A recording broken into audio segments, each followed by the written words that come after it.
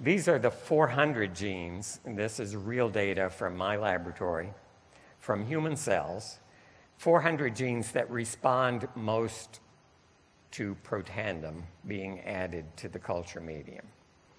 And the height of, there are 400 little bars here, and you can't see them individually, but the height of each one tells you how frequently that gene is being expressed, how often that blueprint is being called out of the nucleus of that cell and functionally translated into the product for which that blueprint encodes. This is the way those 400 genes are expressed when oxidative stress is low. So we could call this a properly tuned genome.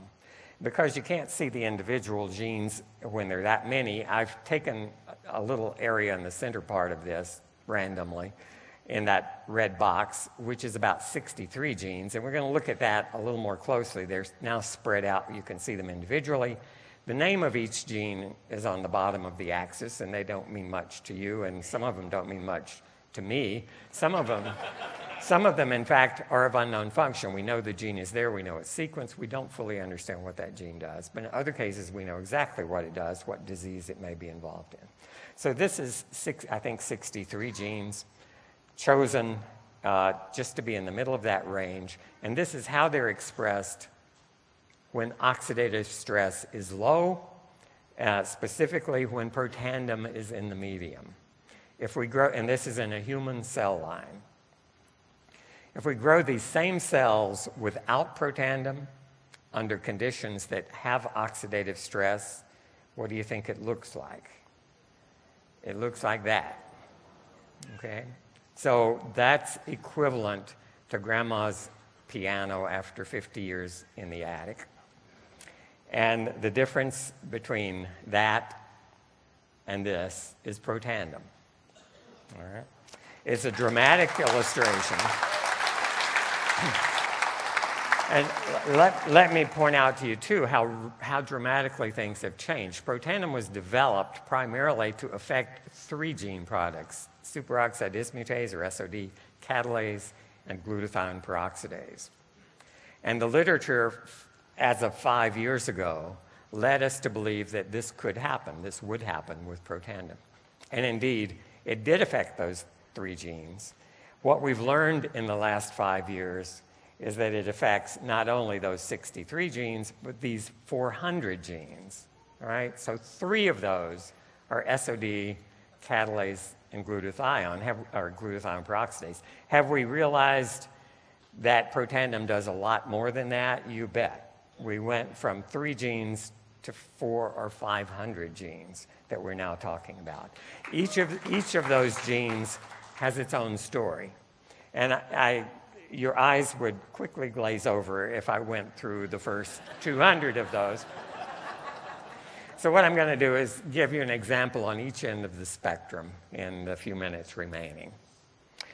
One of the genes that caught my eye when I looked at this entire 400 genes was at one end of the spectrum. That is, of all the genes that are downregulated, which one is downregulated the most? And this gene, called fatty acid binding protein 4, meant nothing to me at the time, was strongly downregulated by Protandim. And I'll show you the data in a moment. And so what do I do when I see something like that? Well, I go to pubmed.gov that I showed you earlier. I type in fatty acid binding protein 4, or FABP4, the name of that gene. And my question is, what is this involved in? Is it good to be high? Is it good to be low? What do we know collectively about fatty acid binding protein 4? And this paper appeared just in the last month. And it says that this one and a related gene, fatty acid binding protein 5, another gene, are related to the metabolic syndrome. All right, that's epidemic in this country. That's when people get older, they get obese. It involves inflammation. It involves atherosclerosis. It involves type 2 diabetes. It involves calcification of arteries. a lot of nasty things are related to these two gene products. The conclusions from this paper, I just kind of summarized it. FABP4 and to a lesser extent FABP5 contribute to insulin resistance, which is part of type 2 diabetes, to atherosclerosis, hardening of the arteries, cardiovascular disease. Reduction of FABP4 provides a striking resistance to the development of insulin resistance and multiple features of the metabolic syndrome. All right, that's powerful. In this paper, they could lower FABP4 by genetic manipulations, things that we can't do to ourselves, but we can do to animals in a lab, provided resistance to metabolic syndrome. And at the bottom there, FABP4 is associated with metabolic syndrome, inflammation, coronary calcification in humans. What does Protandim do to it? On the left, you see the effect of Protandim on human cells in culture. The left bar is the control without Protandim.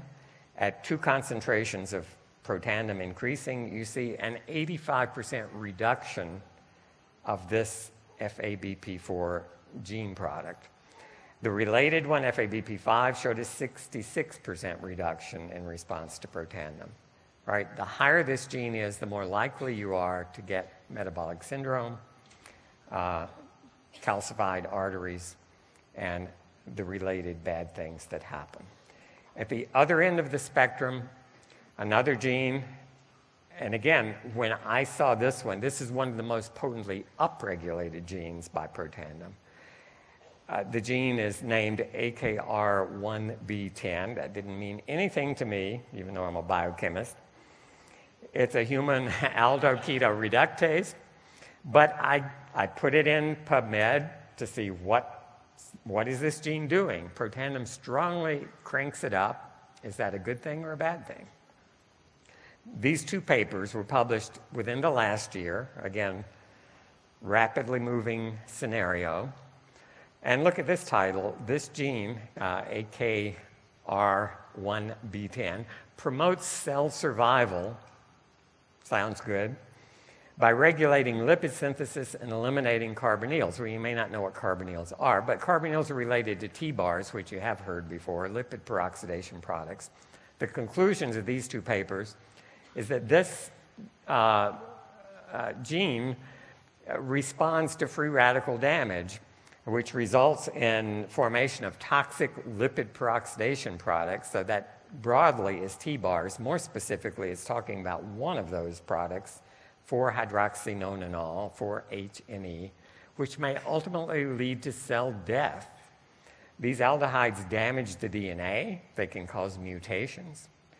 And this gene the gene product efficiently catalyzes the reduction of 4-HNE, protecting cells from toxic effects. What does Protandim do to this gene? The one on the left is the control. And here you see 2 concentrations, a very low and a higher concentration of Protandim, a 3,200%, 32-fold increase in the production of this gene product. And this is a good one. The more of this you have, the more protected you are, right? And each of those 400 genes can be analyzed in this way. And I have to tell you, I haven't made my way through all 400 of them, but I spend hours and hours ferreting out what those genes are, what they do, and the overall predominant theme is exactly what you've seen here. The genes that help our cells survive are upregulated. The genes that are doing the damage, causing the problems, are being decreased. So I think that's pretty much the end of what I have to say. I want to tell you a lot of these guys have contributed to what I've told you today.